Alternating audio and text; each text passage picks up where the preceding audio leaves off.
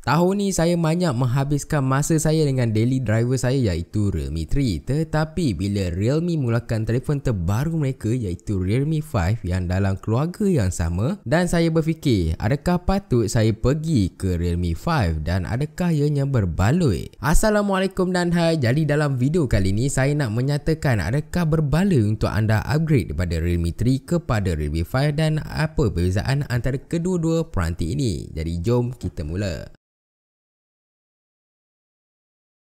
REALME 3 ni dah cukup legend bagi saya sebab dia ada spek yang bagus dan juga harga dia agak murah. Tetapi bila REALME 5 keluar, saya rasakan REALME 5 ni lebih berbaloi dengan harga yang ditawarkan walaupun sedikit mahal berbanding dengan REALME 3. Jadi apakah perbezaan antara kedua-dua peranti ini? Okey, kalau kita tengok dari segi skrin, untuk REALME 3 dia ada 6.22 inci, tapi untuk REALME 5 dia lebih besar yang mana dia ada 6.5 inci. Jadi jika anda sukakan peranti dengan skrin yang agak besar, saya rasa REALME 5 ni better untuk anda miliki. Kedua-duanya masih lagi menggunakan IPS LCD display yang mana untuk harga tu saya rasa memang patut, dan kedua-duanya masih lagi menggunakan micro USB. Kita tengok pula dari segi rekaan. Kalau anda tengok untuk REALME 3 ni, anda boleh nampak dia ada warna hitam dan juga warna biru ataupun purple sedikit dekat bahagian bawah dia. Nampak macam dia agak flat lah warna dia. Tapi untuk REALME 5 ni anda boleh tengok design kristal di bahagian belakang sama macam REALME 5 Pro, tapi untuk warna purple ni mungkin anda tak perasan sangat lah dia punya kristal tu.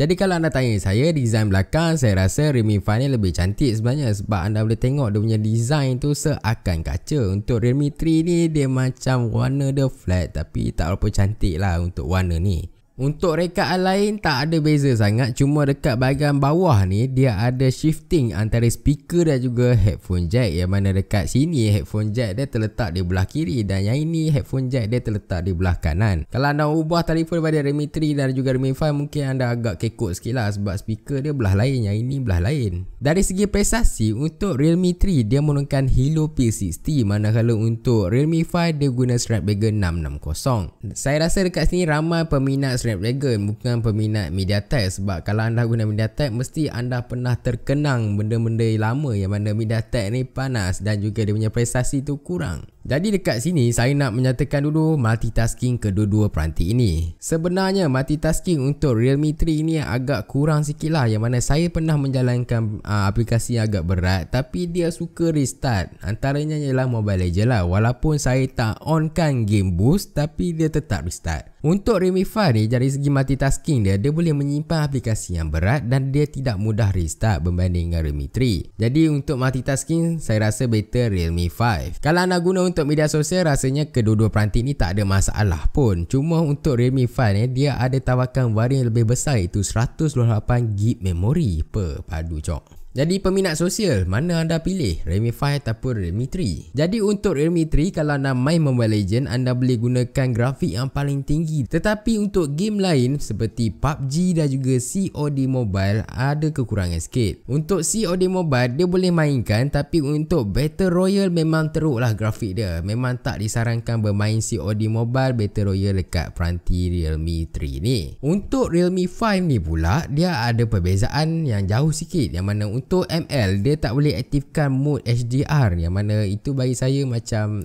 kekurangan sikit lah untuk Mobile Legends.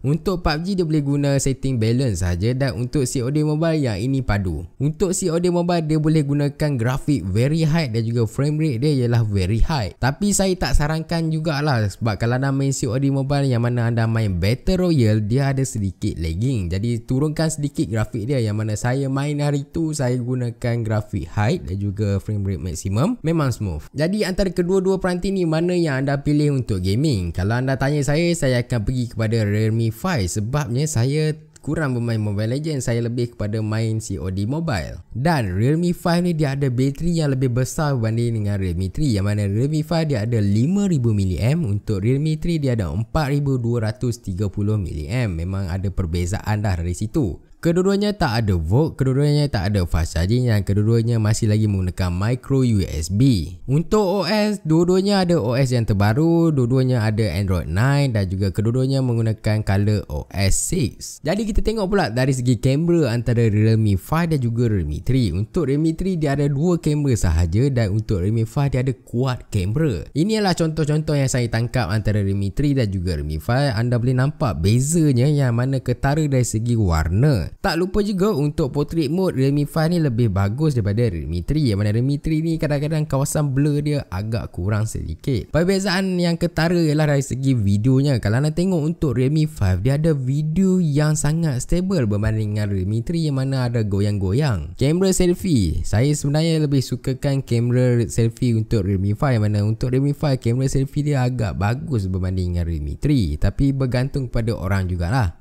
Untuk keselamatan, kedua-duanya ada fingerprint sensor dekat bahagian belakang dan ada face unlock dekat kamera hadapan yang mana untuk REALME 5 ni dia lebih pantas berbanding dengan REALME 3. Kadang-kadang saya tak sempat tengok skrin pun dia dah unlock, memang pantas gila lah REALME 5 ni. Jadi kesimpulannya, jika anda mencari sebuah telefon dengan kapasiti bateri yang besar, dengan skrin yang besar dan juga kamera belakang yang sangat cantik dan juga video dia yang sangat stable, saya rasa REALME 5 ialah jawapannya. Tapi jika anda memilih untuk mendapatkan peranti yang sedikit nipis, yang mana sedikit kecil dan juga agak ringan, saya rasa REALME 3 pun dah cukup sebenarnya. Tapi itulah, REALME 5 ni dia sedikit tebal. Kalau dia nipis sedikit, saya rasa REALME 5 ni lagi banyak kelebihan berbanding dengan REALME 3.